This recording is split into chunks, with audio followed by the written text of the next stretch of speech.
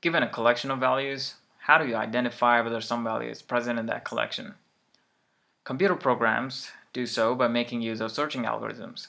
Today, we'll be looking at two of these: linear and binary searching algorithms.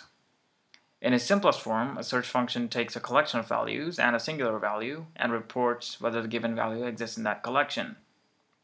For our purposes, let's consider this array of integers, and the number we want to search for, say, is 7.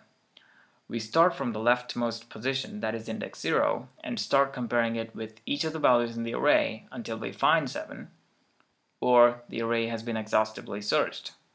In this case, we report that 7 was found at index 6. Let's run this against a value that isn't present in the array. Starting from the left, we go all the way to the right, comparing each value that comes in its path, and see that none of the comparisons were true, and finally say that 6 was not found.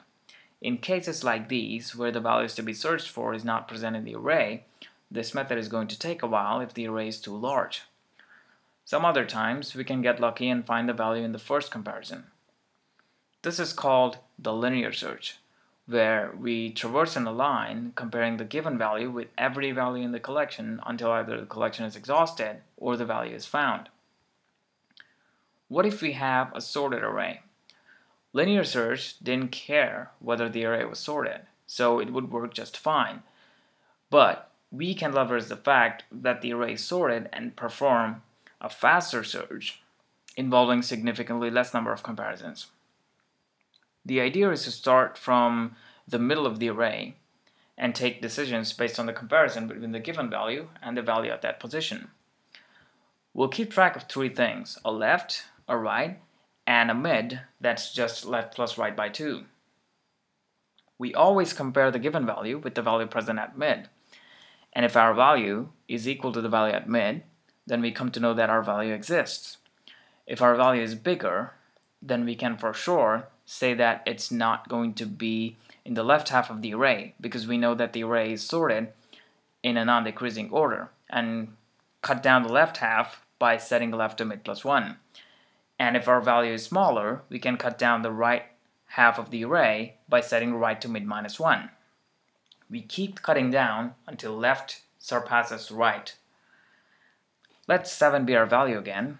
We can see that 7 is greater than 3, which means 7 has to be somewhere in the right half of the array. So we'll make our new array to be the right half by setting left to mid plus 1 and recomputing mid as left plus right by 2, that is 5 plus 8, 13 by 2, 6.5, flooring it to 6. We compare 7 with the value present at the newly computed mid and see that it is in fact equal to our given value, outputting 7 was found at index 6. Let's do the same drill for 2.